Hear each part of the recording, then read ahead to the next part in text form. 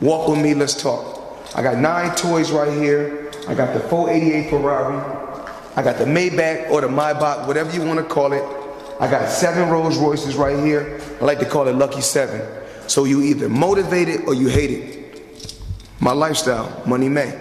Floyd Mayweather is one of the most successful and highest paid athletes of all time. He's one of just 3 sports superstars to make more than $1 billion throughout his career, along with Michael Jordan and Tiger Woods. And when you've got money like that kicking around, you've got to find things to spend it on. Yep, that's a crazy expensive $18 million watch, but that's not the only thing Floyd likes to spend his money on. He's also a huge car collector with reportedly well over 100 cars that he calls his own, including a fleet of all-white luxury cars in Los Angeles, a fleet of all-black luxury sedans in Miami, a Bugatti Veyron, a Ferrari Enzo, and even a KOENIGSEGG CCXR Trevita. Never heard of that last one? Well, stick around and I'll tell you all about this nearly $5 million car. Floyd's love for whips goes back to 1996 when he bought his first 600 series Mercedes. Since then, he's bought and sold more luxury cars than a small-town dealership, including a Bentley Mulsanne, a McLaren 650S, and multiple Rolls-Royce Phantoms. In fact, during an interview with ESPN in 2015, Floyd stated that he had over $15 million worth of luxury vehicles just sitting in his garage, and most of these cars come from only one dealership.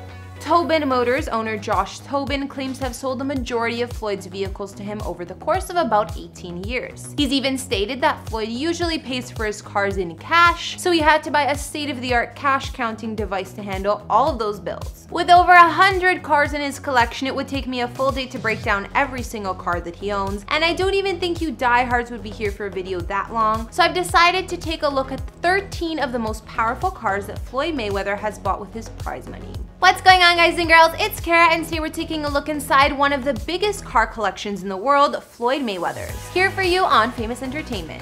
We've also done car tours in the likes of Drake and Lil Uzi Vert, and we'll link to some at the end. Let me know whose cars you'd like to see next in those comments down below, and don't forget to like and hit subscribe. Follow me on Instagram if you want to chat, and now let's get into this video.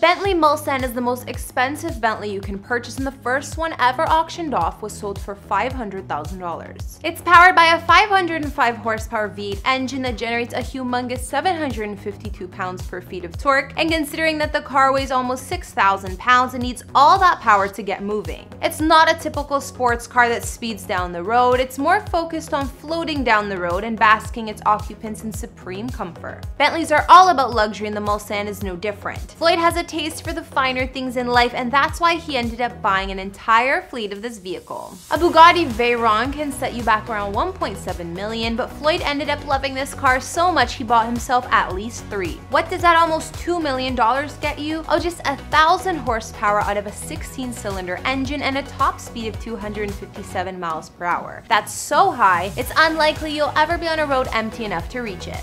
The vehicle is developed and designed by Volkswagen in Germany, but manufactured by Bugatti in France. And you might have seen other celebrities driving one of these around because owning one has become a symbol of wealth in America. I mean, even Tom Brady has one. The Veyron isn't the only Bugatti that Floyd's got in his garage. He also owns a Bugatti Chiron, which is more or less an upgraded version of the aforementioned vehicle. Ownership of this car is so exclusive that only people who had already bought a Veyron were offered the opportunity to purchase one of these newer models, which means the Bugatti contacted Floyd directly to see if he wanted one. What do you think he said? Of course, Floyd jumped at the chance to pay $3.5 million to add this car to his collection, but he wasn't the only one. In fact, the first 200 units of this car sold out before production had even begun. This car features a top speed of apparently 267 miles per hour, but is capable of going as fast as 288 miles per hour. Reportedly, Bugatti put a limiter on it to make sure it never reaches that top speed for safety reasons. The car features 1,479 horsepower, which is a type of strength not seen since the medieval times, when only armies had that type of power at their disposal.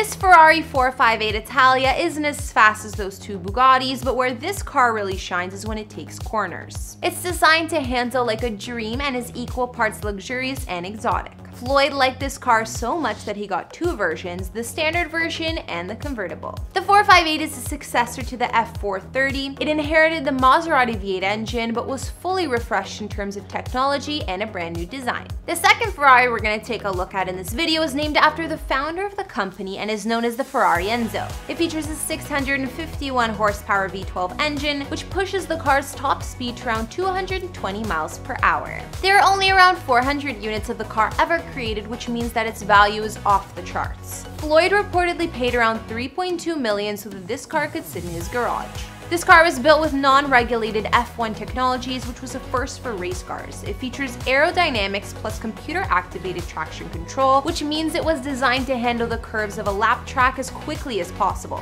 Apparently, Floyd enjoys driving this vehicle so much that he's already put around 500 miles on it, which considering the number of cars that he owns is a lot. The Bugatti Veyron was also a car produced in limited quantities. There was only 100 of them manufactured through 2015. It features a twin turbocharged V12 engine created by Mercedes specifically for this vehicle. With its 720 horsepower, it can go from 0 to 60 miles per hour in just 2.8 seconds. Floyd paid around $1.4 million for this car, and Top Gear named it the Hypercar of the Year back in 2012. When McLaren decided to build a follow-up to the McLaren F1, one of the most popular cars ever made, the engineers at McLaren didn't try to build a better car. Instead, they built a different one, called the MP412C, a supercar that ended up being blindingly fast. Well, the updated version of that car is the McLaren 650S, which is even more powerful, faster, and dominant around the track. The McLaren 650S was first unveiled at the Geneva Motor Show back in 2014 and featured a limited top speed of 207 miles per hour and can go from 0 to 62 miles per hour in under 3 seconds. Now, there are a couple variants to this model, and Floyd owns a 650S Spider. This version is a convertible that weighs about 40 kilos more than the coupe version. The interior uses race-bred technology to give it a premium feel that provides the balance of luxury and excitement that Floyd is no doubt looking for in all of his cars. The selling price for the Spider version starts at around $500K. While the development of a lot of supercars can leave them all looking the same, the Mercedes-Benz SLS AMG is one car that's looking to buck that trend.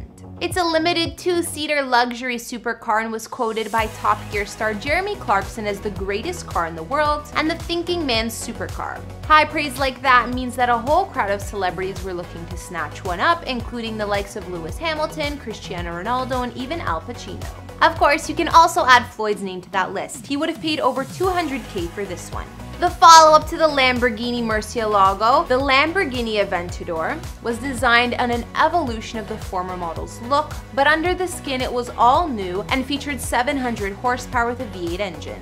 Delivery of this car started in late 2011, and there were only 12 of them sold at the time, with Floyd being one of the first early adopters. The base price for this car is around $500,000, but can go up to as high as $1 million if additional features are added. Perhaps a need for something a little more practical to drive, Floyd purchased this German-engineered Porsche 911 Turbo Cabriolet. He bought a convertible version that has over 520 horsepower and can hit 60 miles per hour in just 3 seconds.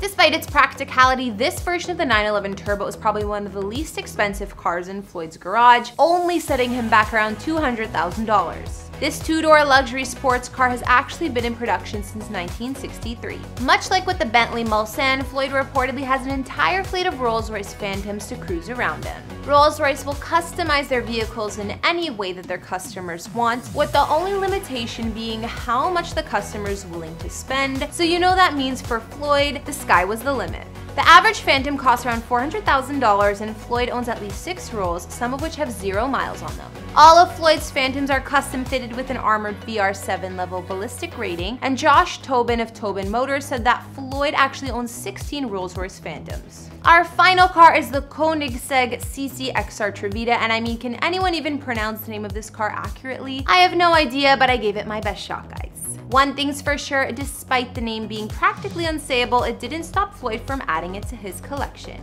Even the astronomical $4.8 million price tag didn't stop him from scooping this bad boy up back in 2015. What makes this car so special? Well, it's one of only 2 in the entire world, and Floyd owns one of them. It features a top speed of over 254 miles per hour and is powered by a 4.8-liter twin supercharged flex engine that produces an astounding 1,018 horsepower. But the one thing that most people tend to notice about this car is the diamond weave in the carbon fiber finish.